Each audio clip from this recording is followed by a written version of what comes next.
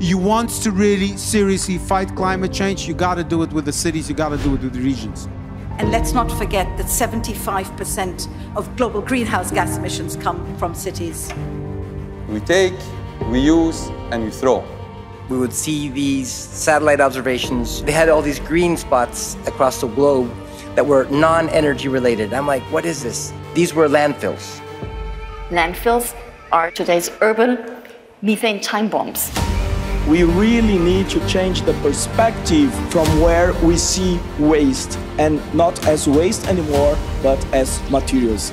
We need to keep the entire end of life or product from beginning to end of life in focus. We just starting to deliver a very sophisticated tracking system that we can track the waste from the waste pickers throughout the industry, the recycling industry, and right now we'll deliver to the industry that reuse that plastic. It's an opportunity to turn waste into a resource. There is no time to waste.